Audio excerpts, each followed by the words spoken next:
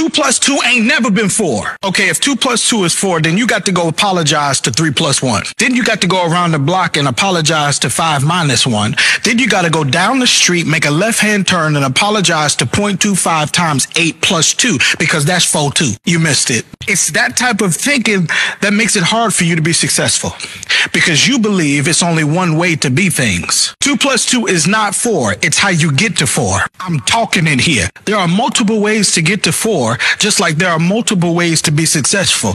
But this generation's problem is that they only deem success based on the person they look up to. Y'all ain't saying nothing to me. This is why you gotta trust God.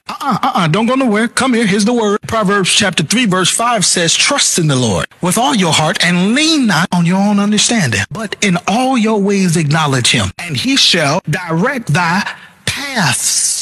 Plural. There are multiple ways to your purpose, your dream, and success. But because you lack trust in the one directing you, the second it doesn't go the way you think it should, you have a mental breakdown. You have a midlife crisis. You start thinking that the success that you really dream about, the goals you wish you had, are not possible. But maybe God is not using 2 plus 2. Maybe he's using 0.25 times 8 plus 2 to get you to your 4. What is your 4? And trust that God has multiple ways to get you to success. I'm talking in here.